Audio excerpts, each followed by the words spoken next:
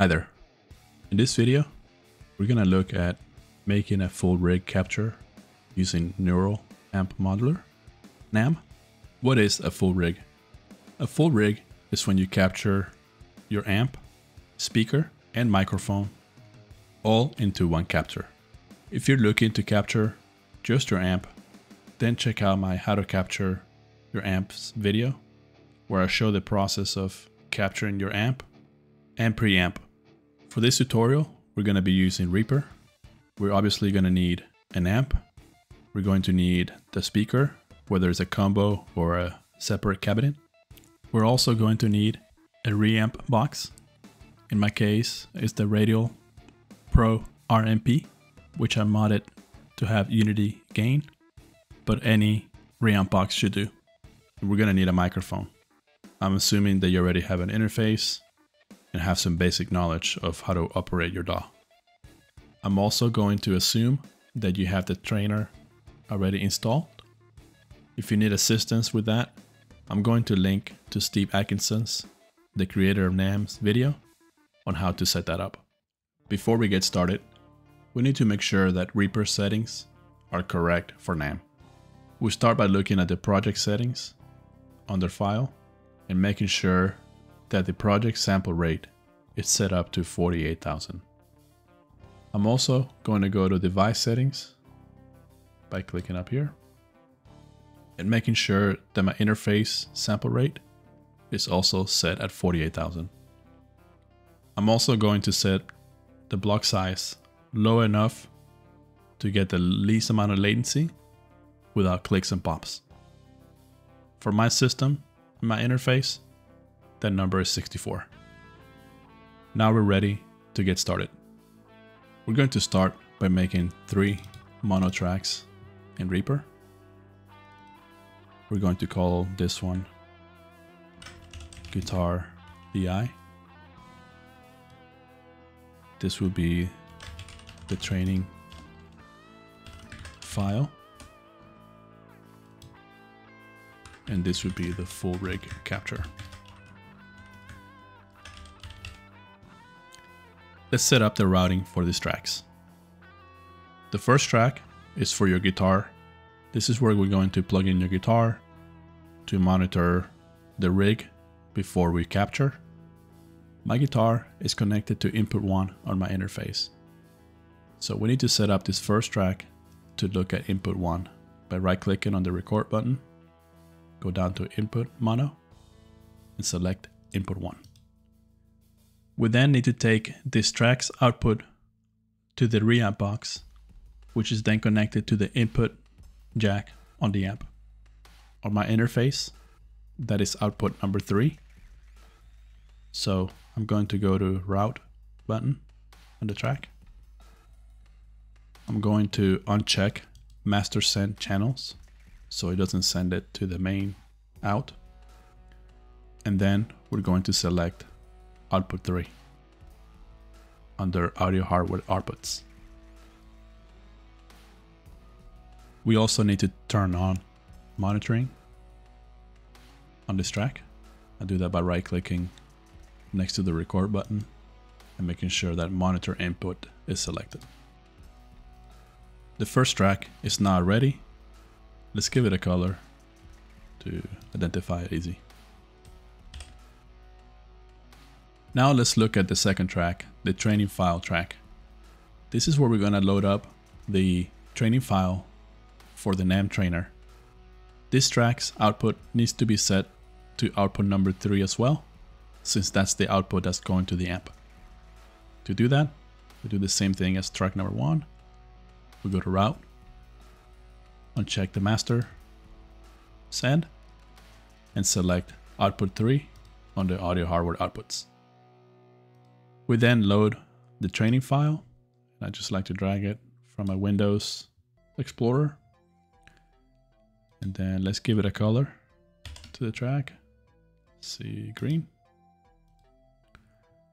And now this track is ready as well. Now let's set up the last track. This is the track that's going to receive the outcome of this training file going through your amp, speaker, mic, back into your interface.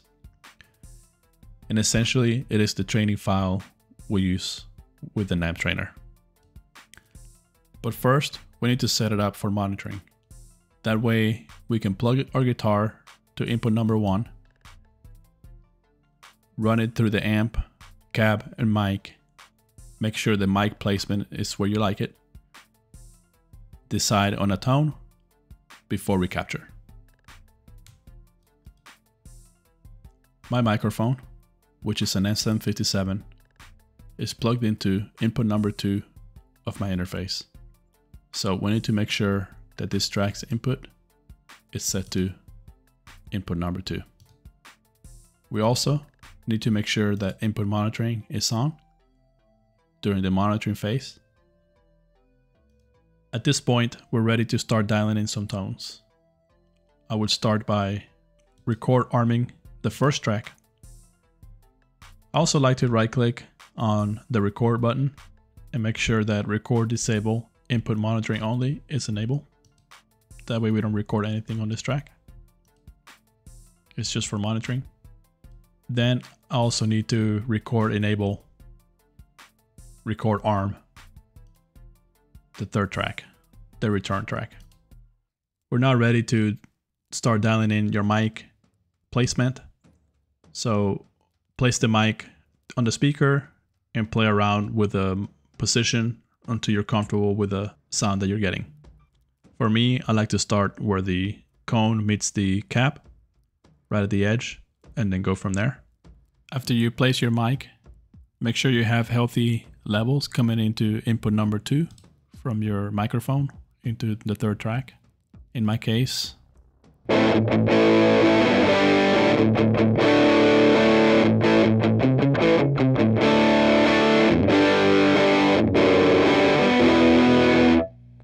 speaking around 7.8, just hot enough. So let's roll with this crunch sound from my Mesa Boogie DC-5 channel 1 with the gain pool, which puts it in crunch mode. Let's hear that one more time.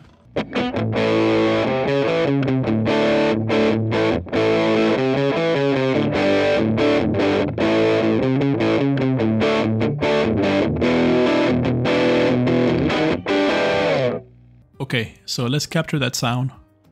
I start off by turning off the monitoring on the first track, on the guitar track. We don't need that track anymore. I then like to select the training file and go and right click on the timeline and go to set selection to items. That will create an exact selection of the training file. This is so that we can turn on auto punch on options. Make sure your record mode is to time selection auto punch. And that will ensure that I'm only recording the exact length that the NAMM trainer wants to see. We don't want to record more than this trainer file or less. I then make sure I'm at the beginning of the project and hit record.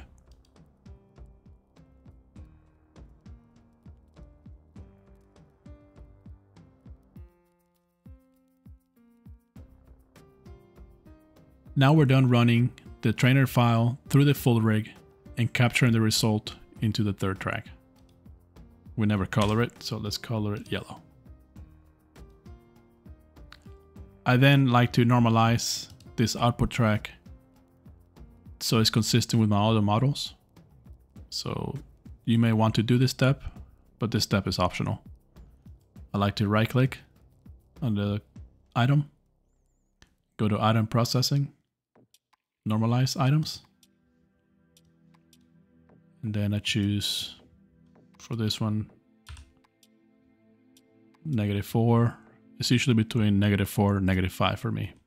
Let's do -5. Then with the time selection still up here, we're going to export this file by going to File, Render. Source is going to be selected tracks, the stem, so we make sure we select this last track. For the bounds, it's going to be time selection. Make sure this tail it's off. We don't want extra information on the file.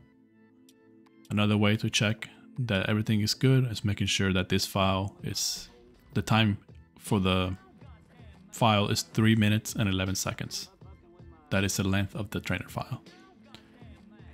We're gonna go to browse on the directory. I'm gonna choose the Reaper folder, the Reaper project folder. Make sure you give it a meaningful name to your capture, to your upload file.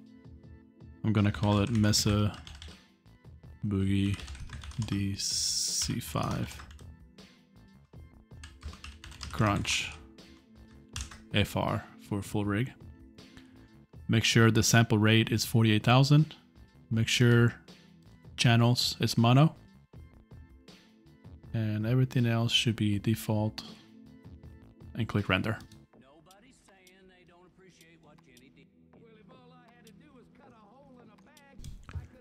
We're now ready to open the trainer. To do that, we're gonna open Anaconda. Then we type NAM to open the trainer.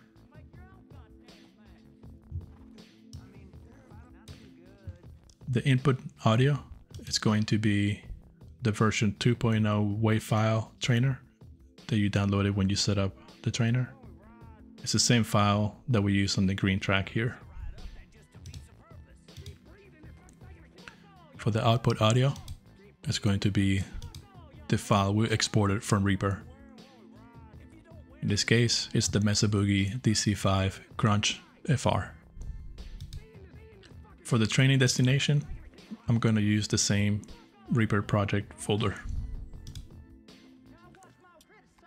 You definitely want to check camp modeling here since we're doing a full rig. This is the main difference when you're making an MDI versus a full rig. I also don't like dealing with prompts, so I do a silent run. Then I go to advanced options. This part is up for debate, but I like to set up, I like to do 1000 epochs on my models. Now that we have this ready, we're ready to train the model. We just click on train and we let that process complete. It's gonna take a while. I'll speed it up and then we'll test it afterwards.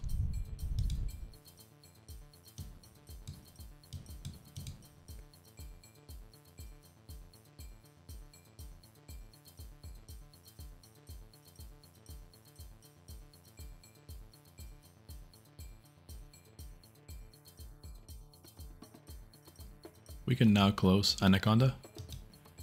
We can now disable record enable on this track.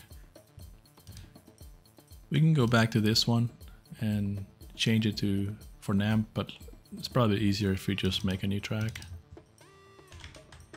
to load up NAM. Can I go to effects?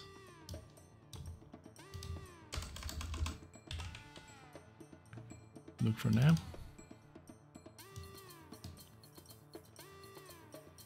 We're going to load up the file.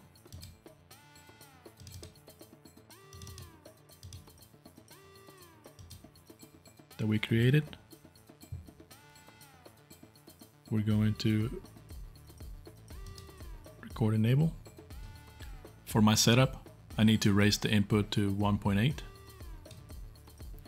If you would like more information on how to set up your reamp levels, make sure you check out my input levels video. I'll link it below on the description. Let's see what we have now.